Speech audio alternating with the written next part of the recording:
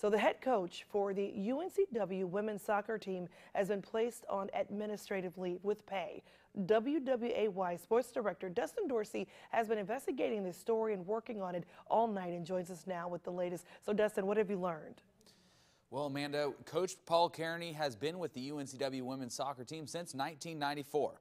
But we learned today that he's been on administrative leave since early December. We found tweets posted last summer and more in November and December after the Me Too movement started accusing Coach Cairney of sexual misconduct at a UNCW soccer camp.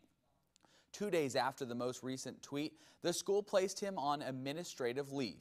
It is unclear at this time if it was a response to these tweets.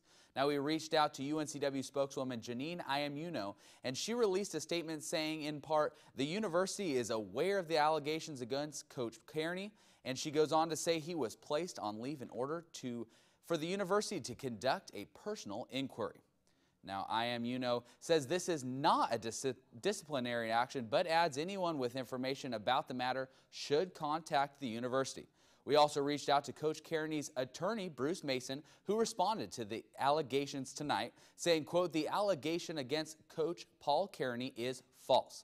The accusation alleges an incident occurring in 1994. This claim was fully and thoroughly investigated by the New-Hanover-County Sheriff's Department in 2007.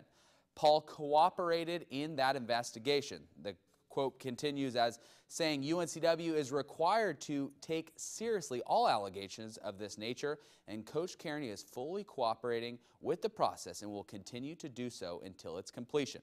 Paul is very grateful for the outpouring of support from his family and friends, end quote.